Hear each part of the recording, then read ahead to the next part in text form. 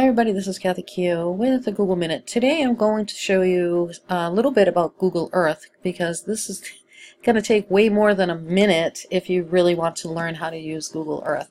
So there is a web version, so unlike the old Google Earth, which was Pro and you had to download it, now you and your students can access this right from Chrome. It is only available right now in Chrome. However, I'm sure soon enough it'll be available in the other browsers as well. So I'm going to launch it, and today I'm just going to show you how to use Voyagers and what that's all about.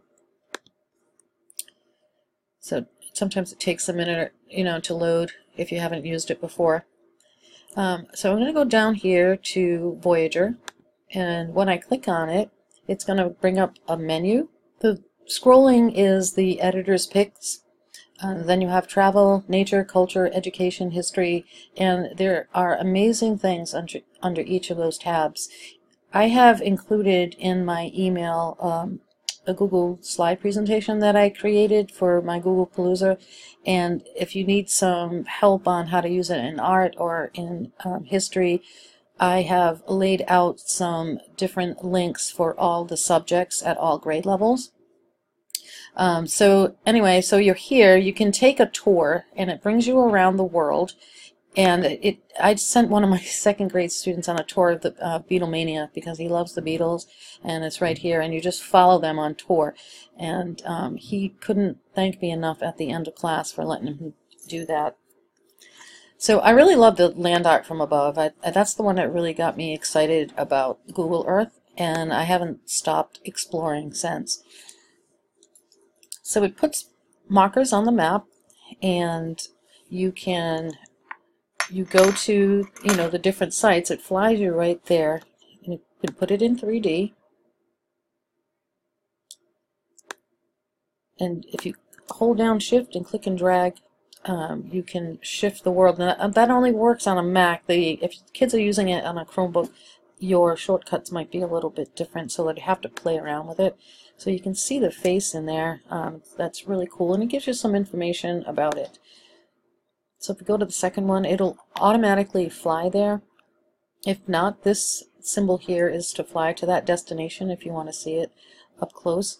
So you can zoom in, zoom out, or you can also just do that with your keypad. Right? Again, you can hit 3D. So this isn't one of my favorites, so how about I just skip right over to the ones that my students really love.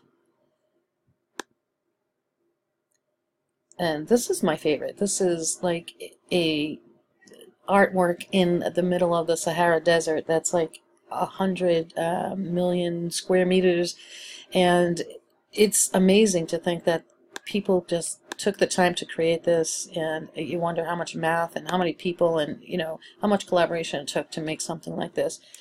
So again, you can tilt the world a little bit too much there. Your Pegman, you only can put him if some spot lights up in a light blue color. Then you can drop him to do street view, but that's not available in this tour. Alright, so this is the one that the kids usually just are amazed by. And it's just a corn maze in South Dakota. And once it loads up, and you can zoom in, and you can see how perfectly aligned that all is, and it's just incredible.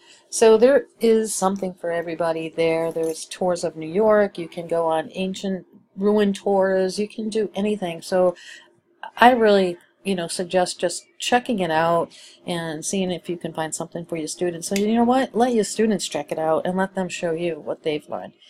So if you want to know more about Google Earth, just drop me a line, or there's actually some videos and some information in the email. So this is Kathy Keogh. Thanks for watching.